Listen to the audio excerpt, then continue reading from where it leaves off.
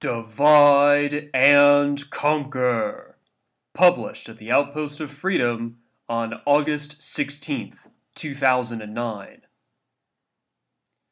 In war, in battlefield combat, one of the most important strategies, especially if the enemy has superior numbers, is to divide and conquer.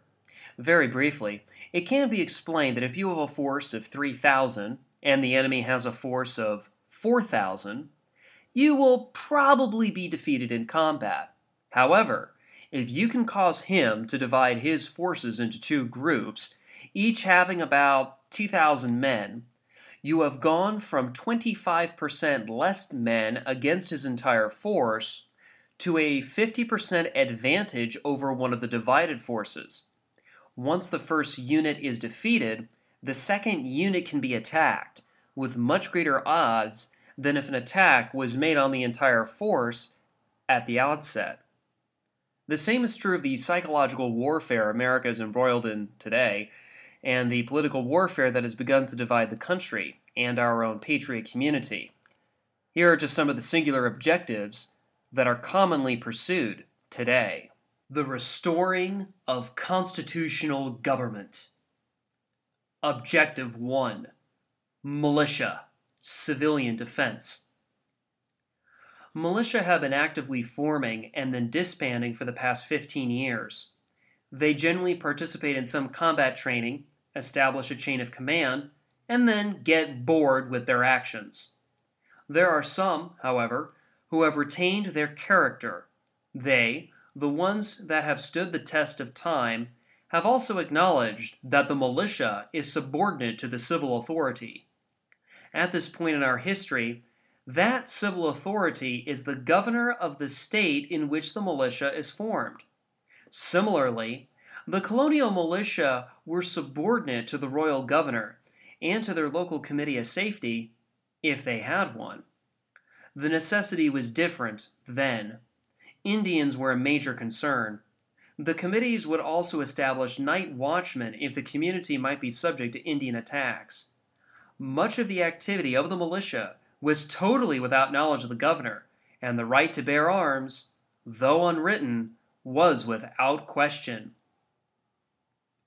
The problem is that the rebel U.S. government has done everything that they could to delegitimize the militia.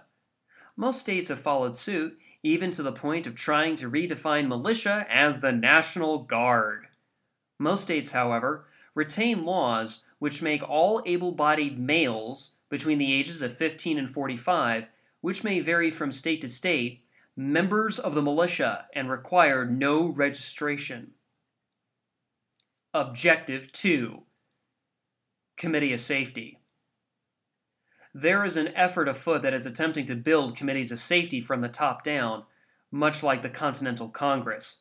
They claim that all of the committees were composed of existing legislators. They have, however, put the cart before the horse. Their page refers to a book by Agnes Hunt about the provincial committees of safety. These colony-level committees came long after the original committees that called for and conducted the Continental Congresses. The provincial committees of safety, for the most part, came after the Declaration of Independence.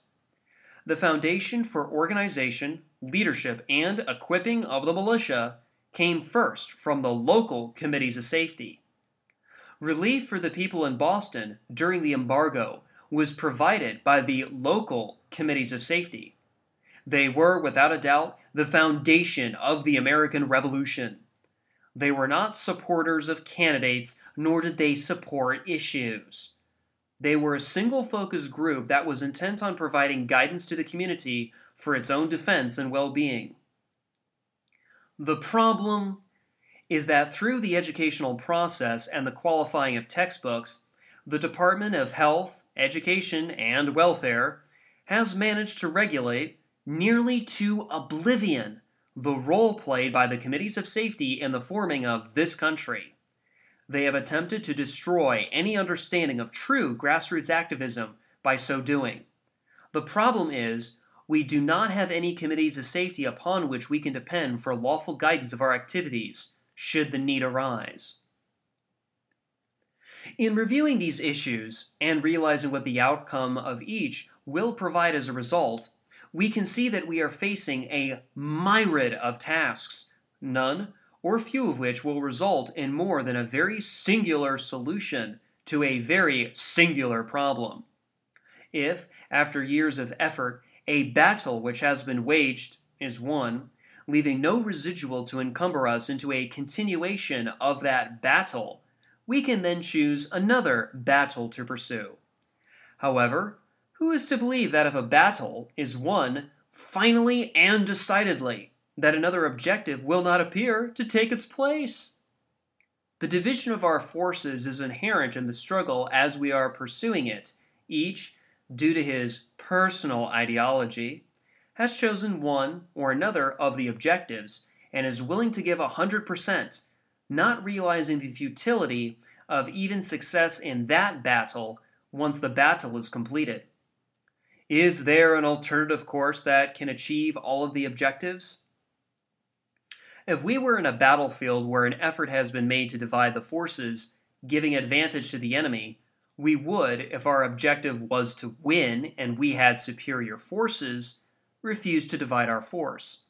The enemy would have anticipated being successful in creating the division, as they most certainly believe to be the case, and would not anticipate an all-out attack on their main base, leaving them divided simply by believing that we were divided. In this psychological or political war that we are engaged in, what strategy would overcome the division that has given such an advantage to the enemy? Could it be to concentrate our forces on a single issue?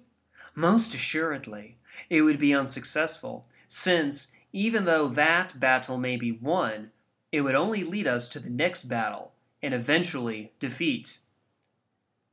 If we take to heart these two items, that is, local committees of safety and their militia units, we can begin forming a substitute government, as did the Founding Fathers, which, once installed as the true government of the United States, we can dispense with the problems, one after another.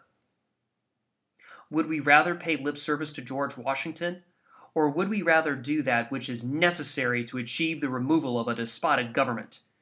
He was willing to do what was necessary to expel those who resisted allowing freedom and liberty to prevail in the land.